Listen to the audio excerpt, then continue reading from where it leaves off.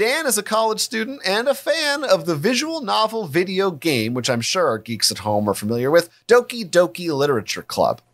In fact, Dan's such a big fan, he's got a body pillow of one of those characters. If you don't know what a body pillow is, you pretty much just put those two words together and you'll have a picture in your head.